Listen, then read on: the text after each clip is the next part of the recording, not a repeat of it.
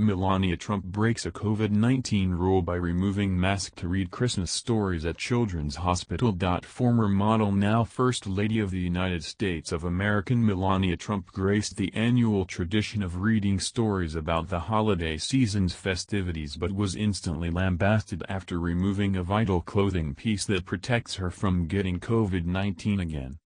Melania Trump disappoints the netizens. No face mask? No problem.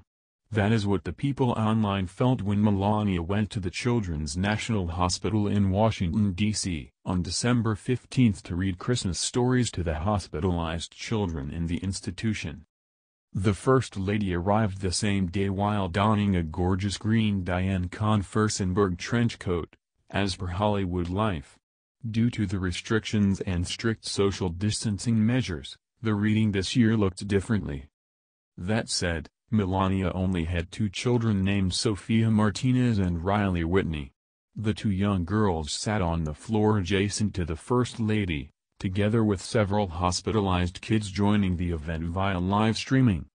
Melania arrived at the hospital with a face mask, but netizens were enraged to see the First Lady without the piece when she sat down in front of a tree.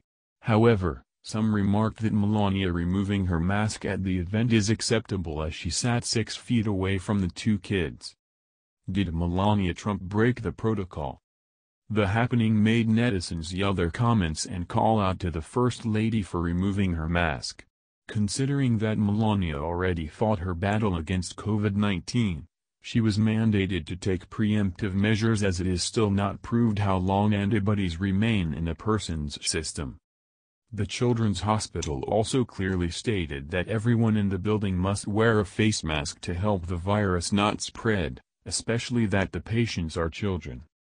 However, straight from the hospital, spokesperson Diana Droese told CNN, under DC health regulations, wearing a mask is not required when a person is giving a speech for broadcast or an audience, provided no one is within 6 feet of the speaker.